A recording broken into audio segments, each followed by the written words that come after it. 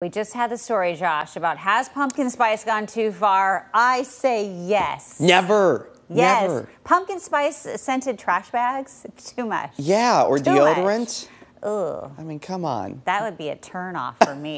But No, well, when I come over to the desk, you'll be able to catch a whiff of it. Yeah. Gross. Yeah, no. Okay, but you've got our pumpkin spice alert. Yeah, you know, temperatures are cooler out there here across the Pacific Northwest as we anticipate yet again the return of those light rain showers pushing their way through much of the Pacific Northwest. But over the past week or so, we've seen a little bit of everything for everyone. Some nice moon views with a nice 22-degree halo. We can't forget about our comet views as well, along with rainbows and the snow flurries up in elevation. As we take a live look right now at those light rain showers pushing their way through the Portland area, the cloudy skies remaining as temperatures, very much so on the cool side. Only 53 degrees is where we're currently sitting, with that moisture pushing its way from the northwest down towards the south and east. Those yellows and oranges, a good indication of where some of the heaviest of the downpours are expected, but you'll notice a little bit of the drier air moving in on the backside of the system.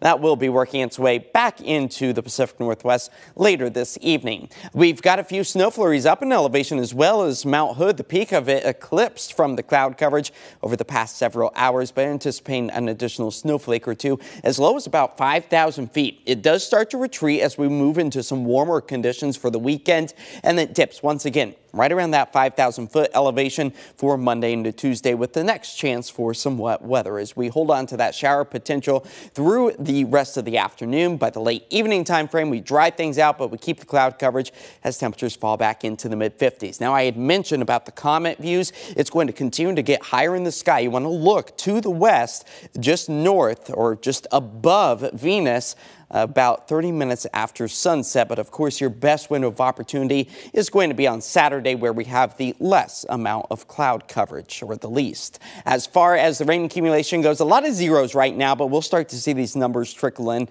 over the next several hours as the hit and miss showers continue to push their way from the coast to the I-5 corridor. Snow flurries up in elevation, again above 5,000 feet, so very low impact to those mountain passes as we hold on to those mostly cloudy skies right around 7 or so, 7 and then into 8, 9, you might have the potential to see the comet before it dips below the horizon. And then into Sunday, we prepare for yet again another round of the wet weather. But in addition to what we've already managed to pick up on as far as the rain totals go, maybe close to a ½ inch for the coast, maybe just a couple of 1/100ths of an inch for the I-5 corridor, as we are in preparation for our second atmospheric river of the autumn season. It's the moisture flow from about the state of Hawaii across the Pacific into the Pacific Northwest. So for today, those hit and miss showers remain, temperatures only getting up into the upper 50s. We only fall to the low to mid 50s for tonight, and our 7-day forecast. It does show some drying for Saturday, but again, maybe a raindrop or two is a very real potential. The wetter weather returns with the atmospheric river Sunday. That takes us into Monday as well, with mild temperatures for much of next week. And I want to give you a heads up. Hey, tomorrow at OMSI, starting at 10 o'clock, the Oregon chapter of the American Meteorological Society is hosting its winter weather forecast conference. A lot of local meteorologists, including the KOIN 6 weather team, will be in attendance. And this is really kind of where we break down what we think is going to happen for the winter season here in the Pacific Northwest. So a really good informational time there. So what do we think is going to happen?